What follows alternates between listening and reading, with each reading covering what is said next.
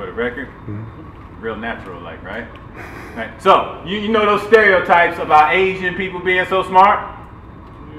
Yeah, thank you for the naturalness, right? And again, it has nothing to do with their innate intellectual ability, but what I found was they knew what the sequences of courses were.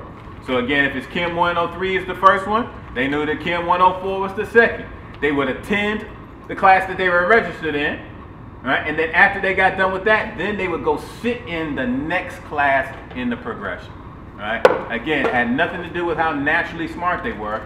That again, while I was out there playing school, they were out there working their education. And that's what we're here to do, is to put y'all on together.